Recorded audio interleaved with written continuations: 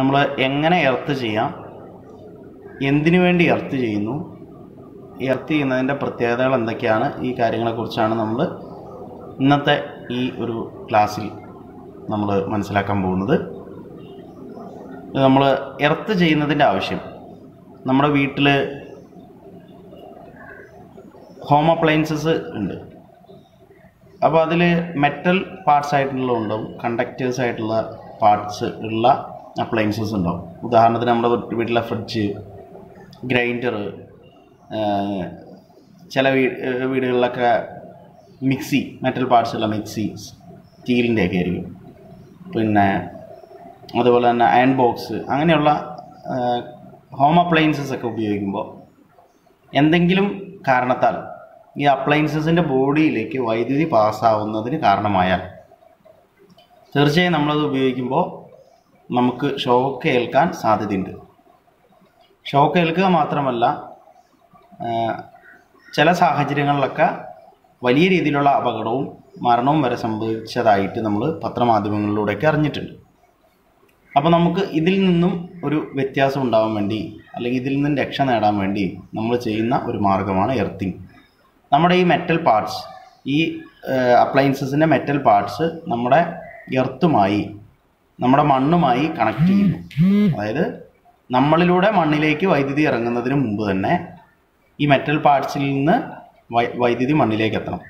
അപ്പോൾ അതിന് വേണ്ടിയിട്ട് ഒരു എർത്ത് പോയിൻ്റ്, നമ്മുടെ സോക്കറ്റുകൾ, എർത്ത് പോയിൻറ്റിങ് സോക്കറ്റുകൾ ഉപയോഗിക്കുന്നു. നമ്മുടെ ഹോം അപ്ലയൻസസിൻ്റെ ബോഡിയിൽ നിന്നും ഈ എർത്ത് പോയിൻറ്റിലെ 3 പിൻ സോക്കറ്റിലേക്ക് നമ്മൾ കണക്ട് ചെയ്തിട്ടുണ്ടാവും.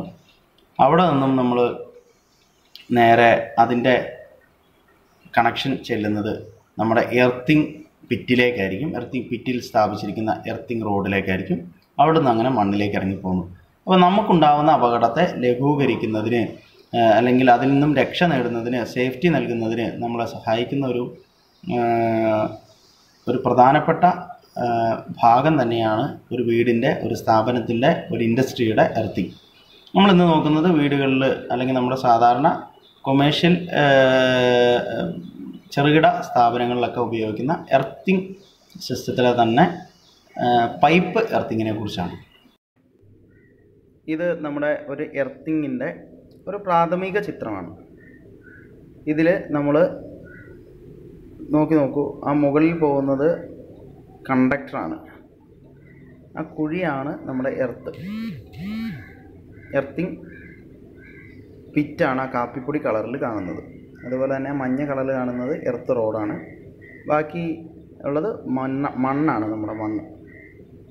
ഇനി ഇതാണ് നമ്മുടെ എർത്തിങ് റോഡിൻ്റെ ഒരു രൂപം. എർത്തിങ് റോഡ് നമ്മളിങ്ങനെയായിരിക്കും ഉണ്ടാവുക. ഇനി നമ്മളൊരു എർത്തിങ് റോഡ് സ്ഥാപിക്കുമ്പോൾ ശ്രദ്ധിക്കേണ്ട കാര്യങ്ങൾ, വീട്ടിൽ നിന്ന് അല്ലെങ്കിൽ സ്ഥാപനത്തിൽ നിന്ന് തറയിൽ നിന്നും 1.5 മീറ്റർ വ്യത്യാസത്തിൽ വേണം എർത്ത് പിറ്റ്, എർത്തിങ്ങിനാവശ്യമായ കുഴിയെടുക്കാൻ.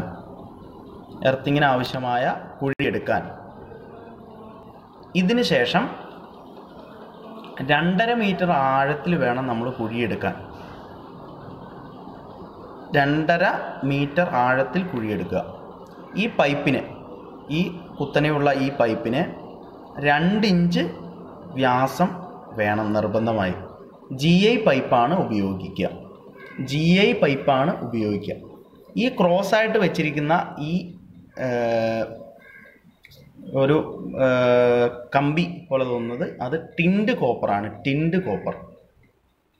അതുപോലെ അതിന് നെട്ടും ബോൾട്ടായിട്ട് ഉപയോഗിച്ചിരിക്കുന്നതൊക്കെ SS സ്റ്റെയിൻലെസ് സ്റ്റീലാണ് നെട്ടും ബോൾട്ടുമായിട്ട് ഉപയോഗിച്ചിരിക്കുന്നത്. ഈ ടിൻഡ് കോപ്പറും സ്റ്റെയിൻലെസ് സ്റ്റീലും ഉപയോഗിക്കാൻ കാരണം തുരുമ്പ് എടുക്കാതിരിക്കാൻ വേണ്ടിയിട്ടാണ്. അതുപോലെ ഇതിലുപയോഗിക്കുന്ന ഈ താഴേക്ക് കിടക്കുന്ന ഈ കോപ്പർ കമ്പി, അല്ലെങ്കിൽ നമ്മുടെ എർത്തിങ്ങിന് ഉപയോഗിക്കുന്ന കമ്പികൾ 10 SWGയുടെ കോപ്പർ വയറുകളായിരിക്കും ഉപയോഗിക്കുക. ഇനി നമ്മൾ എർത്തിങ് കുഴിയെടുക്കുമ്പോൾ 2.5 മീറ്റർ ആഴത്തിൽ ഒരു 100 സെൻറ്റിമീറ്റർ വീതിയിൽ നമ്മൾ കുഴിയെടുത്ത് അതിനുള്ളിൽ ചെയ്യേണ്ടത് കരി, ഉപ്പ്, മണൽ എന്നിവ 15 സെൻറ്റിമീറ്റർ വ്യത്യാസത്തിൽ ആ ഒരു കനത്തിൽ നമ്മൾ ഇട്ട് കൊടുക്കുക. അല്ലെങ്കിൽ മിക്സ് ചെയ്തിട്ടാലും കുഴപ്പമില്ല. ചിലർ മിക്സ് ചെയ്തിടും, പക്ഷേ യഥാർത്ഥത്തിൽ 15 സെൻറ്റിമീറ്റർ ഇത് മൂന്നിൻ്റെയും ഒരു ബെഡ് ഉണ്ടാക്കുക. ആ ബെഡിലേക്ക് വേണം നമ്മൾ ഈ പറഞ്ഞ എർത്ത് പൈപ്പിനെ ഇറക്കി വെക്കാൻ. എർത്ത് പൈപ്പിൻ്റെ മുകൾ ഭാഗം നമ്മൾ ഈ കാണുന്നത് പോലെ തന്നെ ഒരു കമ്പി ഉണ്ടാവും, നമ്മുടെ ക്രോസ് കമ്പി ഉണ്ടാവും. ആ കമ്പിയിലാണ് നെട്ടും ബോൾട്ടും സ്റ്റെയിൻലെസ് സ്റ്റീലിൻ്റെ നെട്ടും ബോൾട്ടൊക്കെ ഇട്ട് നമ്മുടെ വരുന്ന കോപ്പർ 10SWGയുടെ കോപ്പർ വയറിനെയൊക്കെ ചുറ്റി കൊടുക്കുക. അപ്പോൾ ഇത് ആ ഭാഗം എന്ത് ചെയ്യണം, നമുക്കിടയ്ക്ക് നോക്കാനും കണക്ഷൻ വിട്ടുപോയിട്ടുണ്ടോയെന്നൊക്കെ അറിയാനുള്ള ഭാഗമാണ്. അവിടെ നമുക്കൊരു ചേമ്പർ കെട്ടി സംരക്ഷിക്കേണ്ടതായിട്ടുണ്ട്. എർത്തിങ്ങിനുള്ള കുഴി ചേമ്പർ കെട്ടി മുകൾ ഭാഗം സംരക്ഷിക്കണം. അതിനുശേഷം ചേമ്പർ കെട്ടിയാൽ മാത്രം പോരാ, അതിനൊരു വൃത്തിയുള്ള അടപ്പ് കൂടി വെച്ചാൽ വളരെ സുരക്ഷിതമായിരുന്നുള്ളൂ. ഒരു മെറ്റൽ അടപ്പ് കൂടി വെച്ച് അടച്ച് എപ്പോൾ വേണേലും തുറക്കാൻ പാകത്തിന് അടച്ച് സൂക്ഷിക്കണം. കുട്ടികളും കാര്യങ്ങളൊക്കെ ഉണ്ടെങ്കിൽ അപകടത്തിൽ പെടാതിരിക്കാൻ വേണ്ടിയിട്ട്, കുഴിയിൽ ചാടാനോ മറ്റ് കമ്പി കാലേ കയറാതിരിക്കാനൊക്കെ വേണ്ടിയിട്ട്. അപ്പോൾ ഇതൊക്കെയാണ് നമുക്ക് പ്രാഥമികമായിട്ടും വേണ്ട കാര്യങ്ങൾ. അപ്പോൾ നമ്മൾ ശ്രദ്ധിക്കേണ്ടത്, ഇത് നോക്കൂ, ഒരു ബിൽഡിംഗ് ആണ്. ആ ബിൽഡിങ്ങിൻ്റെ മുകളിൽ ലൈറ്റ്നിങ് അറസ്റ്റർ വെച്ചിട്ടുണ്ട്. അതായത് ഇടിമിന്നൽ ഉണ്ടായിക്കഴിഞ്ഞാൽ അത് നമ്മുടെ ഉപകരണങ്ങളെയും ഇതിനെയും ബാധിക്കുന്നതിന് മുമ്പ് തന്നെ ഇടിമിന്നലെ അബ്സോർബ് ചെയ്ത് നേരെ മണ്ണിലേക്ക് ഇറക്കി വിടുകയാണ്. അവിടെയും ചെയ്യുന്നത് എന്താണ്, എർത്തിങ് ബിറ്റിലേക്കാണ് ഇറക്കി വിടുന്നത്, അല്ലെങ്കിൽ എർത്തിങ് കണ്ടക്ടറാണ് അതിനും സഹായിക്കുന്നത്. നോക്കൂ, ഇലക്ട്രിക് സർവീസ് ബോർഡ് വഴി കടന്ന് സർവീസ് ബോർഡുമായിട്ട് കണക്ട് ചെയ്ത് നേരെ എർത്ത് വയർ ഉപയോഗിച്ച് എർത്ത് ഇലക്ട്രോഡിലേക്ക് ഈ പറഞ്ഞ വൈദ്യുതി കടന്നു പോകുന്നു. അതായത് എർത്തിങ്ങിലൂടെ ലൈറ്റ്നിങ് വഴി ഉണ്ടാവുന്ന വൈദ്യുതിയെ കടത്തിവിടുന്നു. ഇടിമിന്നൽ മൂലം ഉണ്ടാവുന്ന വൈദ്യുതിയെ കടത്തിവിടുന്നു. ഇനി എർത്ത് പിറ്റിൻ്റെ പ്രൊസീജിയർ നോക്കൂ. പുഴമണൽ അത് മുകൾ ഭാഗത്തിട്ടിരിക്കുന്നത് നോക്കൂ. ഏറ്റവും ടോപ്പിൽ പുഴമണലാണ് ഉണ്ട്. അതിന് തൊട്ട് താഴെ ഇരിക്കുന്ന പിറ്റ് സാൻഡ്, സാധാരണ മണൽ അതിന് താഴെ ഉണ്ടാവും. ഇനി കരി, അതിൻ്റെ താഴെ ഒരു ലെയർ നോക്കൂ, കരി. അതിൻ്റെ താഴെ നോക്കൂ, സാൾട്ട്. അതിൻ്റെ താഴെ നോക്കൂ, വീണ്ടും ഈ പറഞ്ഞ പോലെ മണൽ, വീണ്ടും കരി. അതുപോലെ തന്നെ ആ നീല കളറിൽ കാണിച്ചിരിക്കുന്നത് പൈപ്പാണ്. 10 ഫീറ്റ് ആഴമെങ്കിലും ഉണ്ടാവണം നമ്മുടെ എർത്തിങ് പിറ്റിന്. അതിൻ്റെ എർത്തിങ് പിറ്റ് പ്രൊസീജിയറാണ്. ഈ കളർ കോഡാണ് ഉപയോഗിക്കുന്നത്. നമ്മൾ മണൽ, ചാർക്കോള്, സാൾട്ട് എന്നിവ നിശ്ചിത ഇടവേളകളിൽ ഇപ്പോൾ ഈ ചിത്രത്തിൽ കാണിക്കുന്നത് പോലെ 15 സെൻറ്റിമീറ്റർ കനത്തിൽ നമ്മൾ ഉപയോഗിക്കേണ്ടതായിട്ടുണ്ട്. ഇനി നോക്കൂ, ഇതാണ് ഒരു പിറ്റിൻ്റെ ഒരു ആവറേജ് ഒരു ഡയഗ്രാം. ഇതിന് മുകളിൽ എർത്ത് പിറ്റ് ചേമ്പർ, നമ്മൾ നേരത്തെ കണ്ട ചേമ്പർ.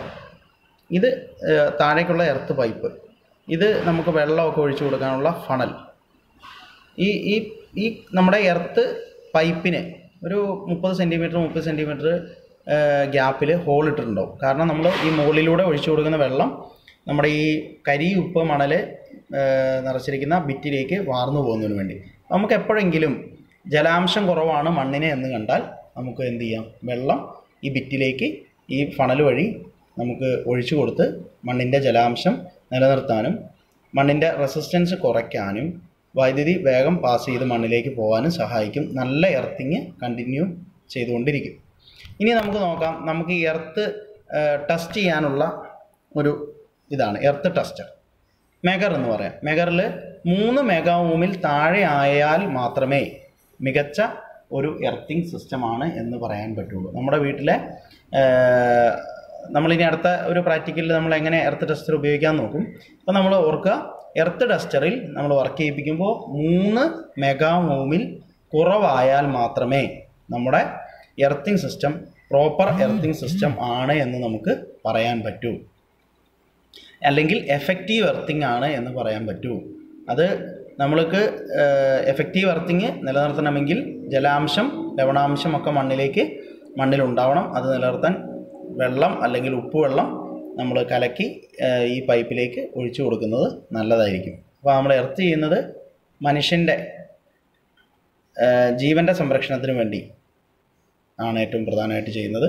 ഇതാണ് ഒരു എർത്ത് പൈപ്പിൻ്റെ രൂപം. ഇതിൻ്റെ ഒരു ഇപ്പോൾ ഈ ചിത്രത്തിൽ കാണുന്ന അത്രയും ഭാഗം മാത്രം മുകളിലേക്കും ബാക്കി 10 അടിയോളം താഴേക്കുമാണ് ഈ പൈപ്പ് ഉണ്ടാവുക.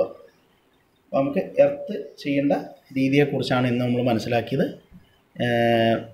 എർത്ത് ചെയ്യുന്നത് കൊണ്ടുള്ള ഗുണം പ്രത്യേകം ശ്രദ്ധിക്കുക. എർത്തിങ് പിറ്റിൻ്റെ പ്രൊസീജിയർ ഇതാണ്, ഈ കളർ കോഡാണ്. ആദ്യം മണൽ, പിന്നെ കരി, പിന്നെ ഉപ്പ്, വീണ്ടും മണൽ, കരി, ഉപ്പ്, അങ്ങനെ ഒരു 15 സെൻറ്റിമീറ്റർ ഗ്യാപ്പിലാണ് നമ്മൾ കൊടുക്കുക. അപ്പോൾ നമുക്ക് എർത്തിങ് സിസ്റ്റത്തെക്കുറിച്ചാണ് ഇന്ന് നമ്മൾ മനസ്സിലാക്കിയത്. ഇതാണ് എർത്തിങ്ങിൻ്റെ ഒരു രൂപം. അതിൽ ഉപയോഗിക്കുന്ന കമ്പി, ഇതിലൊക്കെ ഉപയോഗിക്കുന്ന കമ്പി, ഈ പോകുന്ന ഈ കമ്പി അല്ലെങ്കിൽ ഈ കമ്പി, താഴേക്കുള്ള ഈ കോപ്പർ കമ്പി, ഈ കമ്പി 10 SWGയുടെ കോപ്പർ വയർ ആയിരിക്കണം. അതുപോലെ തന്നെ 2 ഇഞ്ച് വ്യാസമുള്ള GI പൈപ്പ് ആയിരിക്കണം നമ്മൾ പൈപ്പ് എർത്തിങ്ങിന് വേണ്ടി ഉപയോഗിക്കേണ്ടത് എന്നതുകൂടി ശ്രദ്ധിക്കുക. അങ്ങനെ നമുക്ക് പൈപ്പ് എർത്തിങ്ങിലൂടെ നമുക്ക് നമ്മുടെ ഉപകരണങ്ങളിൽ നിന്നും മനുഷ്യനെ ഏൽക്കാവുന്ന വൈദ്യുത ആഘാതത്തെയും അതുമൂലമുണ്ടാകുന്ന അപകടത്തെയും വലിയ രീതിയിലുള്ള മരണങ്ങളെയൊക്കെ നമുക്ക് കുറയ്ക്കാനും ഇല്ലാതാക്കാനും കഴിയും. Okay, thank you.